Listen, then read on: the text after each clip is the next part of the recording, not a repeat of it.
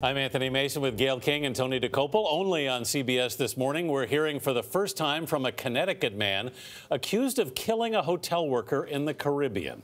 Scott Hapgood is charged with manslaughter in the death of Kenny Mitchel. Hapgood claims Mitchell attacked him at a resort on the island of Anguilla in April in front of his two daughters. Investigative correspondent Anna Werner is here. Anna, what did Hapgood have to say? Well, good morning, Anthony. Scott Hapgood describes his past 4 months as terrible, but says he hopes to clear his name. He spent the past several months out on bail, but is traveling back and forth to Anguilla this week ahead of a court appearance on Thursday. We spoke to him yesterday during his first trip back to the island, a trip required as part of his bond agreement. All I did was defend my young daughters in front of an attacker that was crazed and desperate, and I have to just hold on to that fact. I would do it again, and thank God I was in the room when he came. Scott Hapgood says he was anxious about returning to Anguilla for the first time in 4 months, ever since he says he was ambushed by a resort worker there. I was on vacation, relaxing with my family, and attacked at knife point in a private hotel room on an exclusive resort. After the incident on April 13th, a spokeswoman for Hapgood said a worker identified as 27-year-old Kenny Mitchel showed up unannounced in uniform at the hotel room around 4 p.m., claiming he was there to fix a broken sink before carrying out his sudden, violent attack. They said he was armed and demanding money.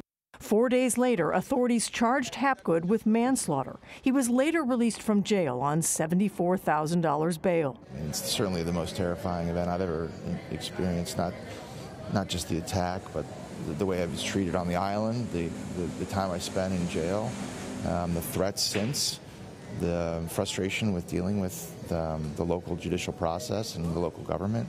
Hapgood's family says he was stabbed, bitten several times, and sustained many bruises over his arms and chest.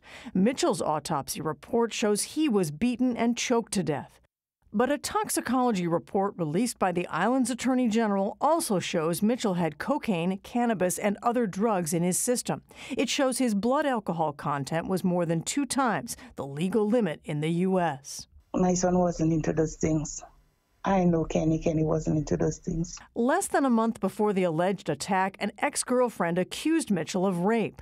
That case was pending at the time of his death, and the ex-girlfriend later called it a misunderstanding.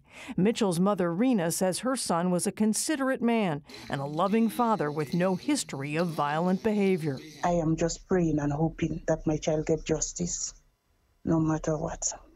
Hapgood says justice for him would be clearing his name. We look forward to a lot of evidence that hasn't yet been made public, getting to the public. I think it will have an immediate and dramatic impact on people's sentiment towards this incident.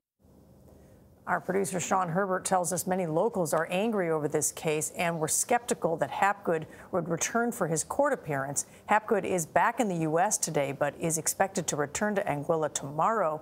The Anguilla Crime Scene Department said it had no comment on this toxicology report. It's such a bizarre story. So it just makes no sense for so on many either side. Yeah, on either side. Yeah. But he is going through the process, and he's returning to Anguilla, as he says he wants to clear his name. Yeah, requirements. He has to come back a certain number of times. Very fulfill strange. the bond agreement. Yeah. Thank you, Anna.